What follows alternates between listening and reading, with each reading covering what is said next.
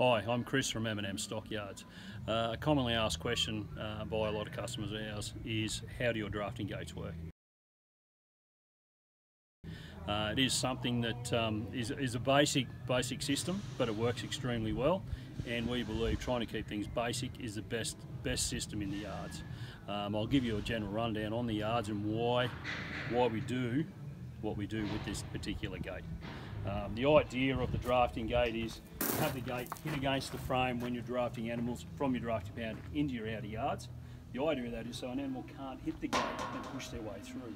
But there are times that we do want that gate to swing in the opposite direction. To do so, we disengage this locking latch. It locks our double-hinge piece. Double the gate up, straighten it back out, re-engage the latch, and then the gate then also hits on the other side of the frame. That's the main reason for that, is being there's times when you want the gate to swing the other way to bring cattle into the yards, or you're transferring cattle from one yard to another. There are other options such as slam catches and things.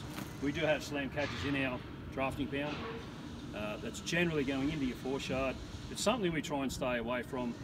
One issue is with your slam catch, depending on the way it's mounted, you do have the pin of the slam catch sticking out, which can cause bruising issues on animals. The other thing is too, when you're using that gate to block an animal, you push that gate closed and it locks shut.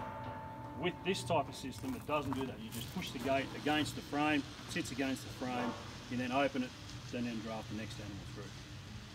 That's basically the unique type of system that we have, and we find that it works extremely well. Thank you.